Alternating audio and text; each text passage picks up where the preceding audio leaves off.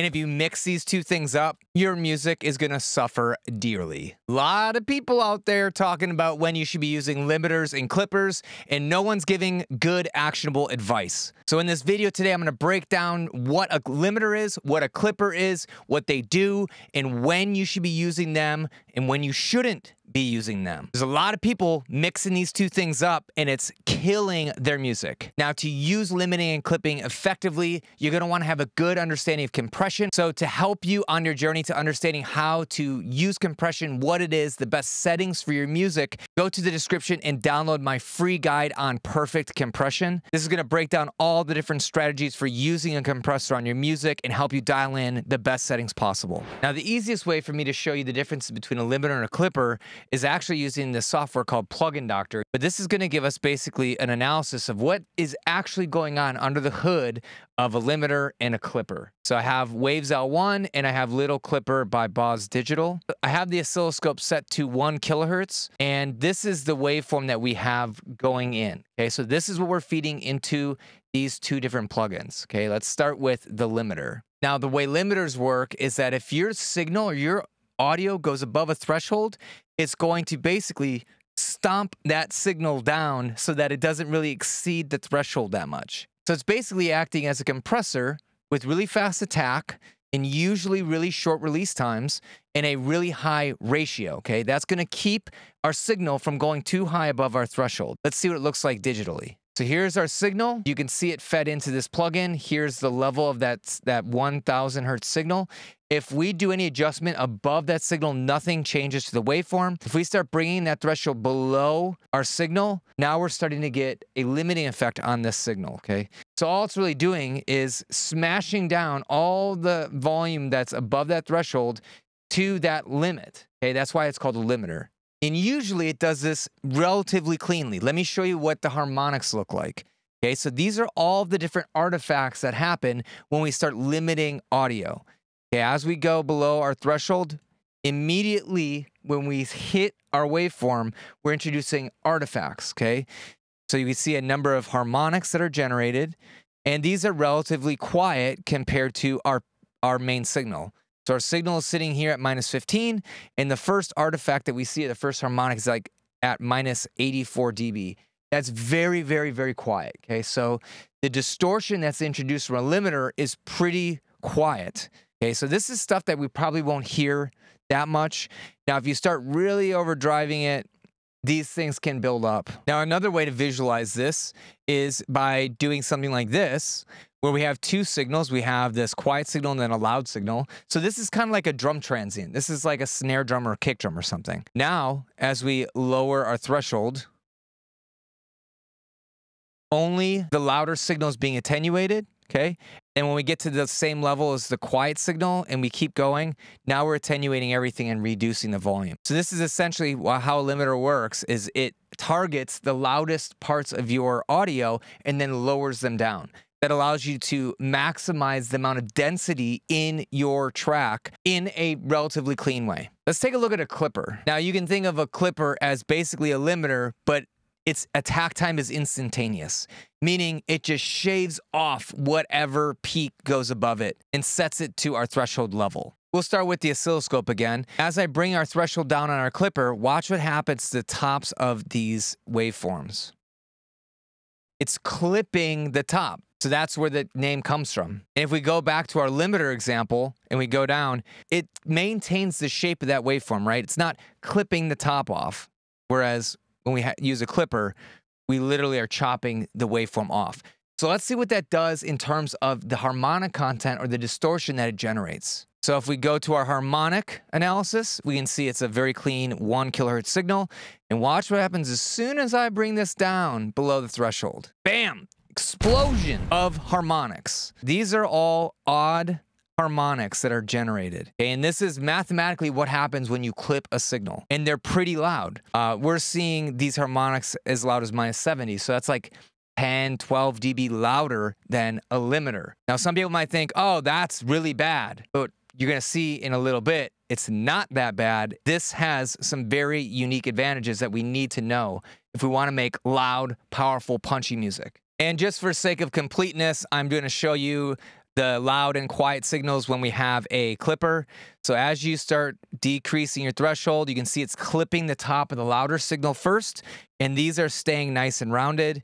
And as we keep going, then all of a sudden, now everything is being clipped. So again, it's going to target the loudest signals first when we use these clippers in our music. That is an important concept that I want you to remember. So now that we know how limiters and clippers work, let's talk about when and why you would use these tools. So you would use either a clipper or a limiter if you're just trying to control the overall level of a signal, especially if you want very tight control over the final loudness of that track. People use limiters and clippers on guitars, drums, master bus, anything where we want to really make sure that nothing jumps out of a mix. Now, here is some critically important advice that you have to remember. The limiters are very clean sounding. And they're clean because they don't chop the top off of our waveform. So that makes limiters really, really useful when you have something very musical, something like a vocal, something like guitars or bass. Now, the beauty of a clipper is that it introduces a lot of distortion. Now, this can either be good distortion or bad depending on the source. For most musical stuff, we don't want to add a bunch of odd order harmonics if we don't need to, because it just makes the tone less pure. Unless you're going for a kind of a gritty, distorted sound, then that's totally fine. So when would you use a clipper then? Remember, clippers add a lot of distortion. So if you want to add anger, aggression, abrasiveness to a signal, a clipper is a great tool to use. Now, something most people want are drums that are loud and aggressive. But we all know distorted drums don't sound very good. But here's the magic of a clipper. For audio sources that are really dynamic in nature, like drums, it's only acting on them for a tiny fraction of time. So our ears perceive the clipping of drum transients as almost like excitement of the drum transient. So your snare drums will actually feel like they're getting hit harder and they're more aggressive. Same thing with a kick drum. Whereas a limiter is going to do it in a very clean way that just makes it feel softer and not have as much power behind it. So for material that has a lot of transient information, a clipper is probably the ideal tool to use over a limiter if you want to retain the texture and the aggression of that tone. And you will not believe how big of a difference this is. And I'm going to bring you into a session right now and show you. So this track is called Love and War. It's something that I mix for a band called Once Around. And if you like this song or anything, I have all the artist information in the description. Basement window and it's quite familiar all the same. So it's this big like rock ballad, right? Now, we want these drums to be slamming. And if we put a limiter thinking that that is going to help us make everything louder, we're going to be gravely mistaken and very, very sad and emotional that our drums suck now because they have no power. Let me show you.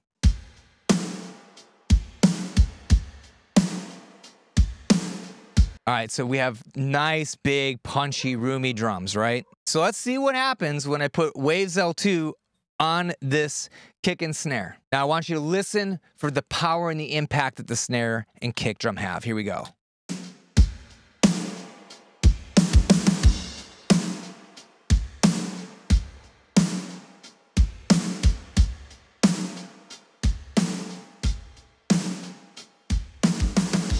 Do you notice how it just sounds like they're getting turned down more and more and more in the mix? We could have just done that by taking the volume and turning it down and down and down, right? That's not really helping us make the kick and snare more dense and powerful in the mix. So this is the main problem with using limiters, is it just has the impression of turning it down. It doesn't maintain the aggression in the level. Let's see what a clipper sounds like.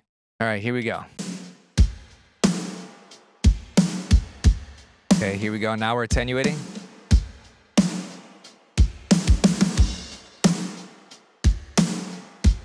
You hear how the drums never got quieter, right? They just sound almost the same or maybe a little bit more aggressive.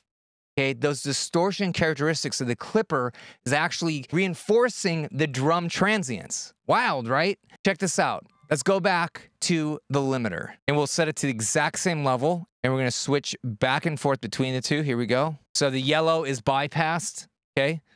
So we're going to start with the sound of these drums with the limiter. Here we go.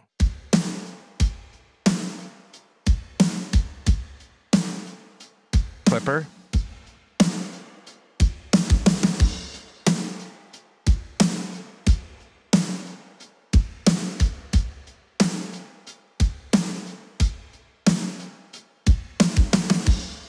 You can hear the snare drum has like a little bit more snap to it now.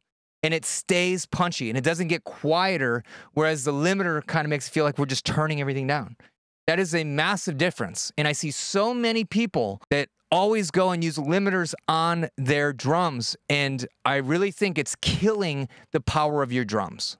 So now let's talk about when not to use a clipper. Okay, let's go over to like the bass guitar. Bass is extremely tonal. It carries the melody of all of the instruments, right?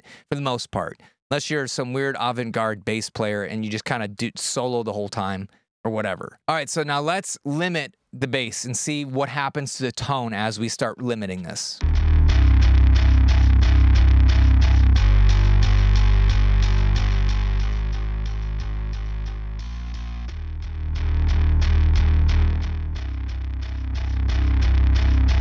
So the bass really isn't changing any of its tonal characteristics, right? It just sounds like it's a little bit tighter and more controlled, and that's it. We're not adding distortion. It's not crunchy. It just feels very balanced and controlled. And if we were to do a ton of limiting like this, we're doing 18 dB, you can just increase the gain.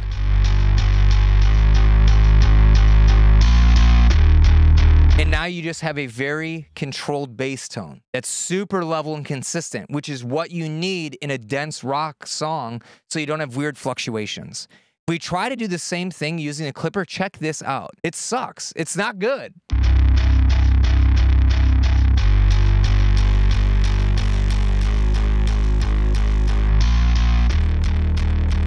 Do you hear how it's starting to get really sizzly and buzzy and like almost irritating?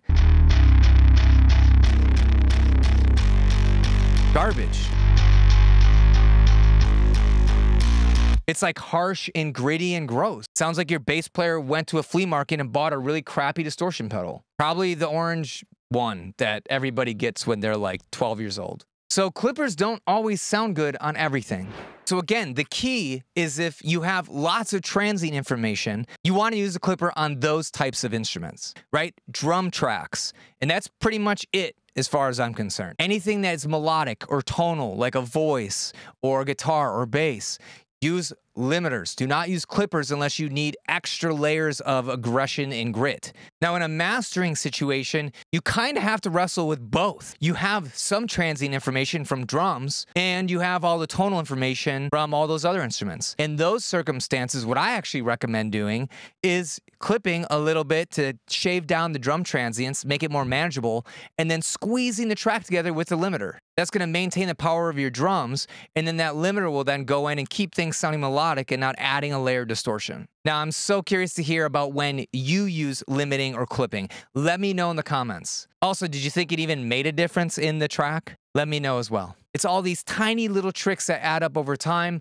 that are going to help you make professional sounding music. And if you want even more tricks on how to dial in compressors, including limiters, I have that free downloadable guide in the description, so don't forget to grab that before you leave. My name is Bobby Balo. I'm the mixing and mastering engineer at Raytown Productions, and I'll see you in another video.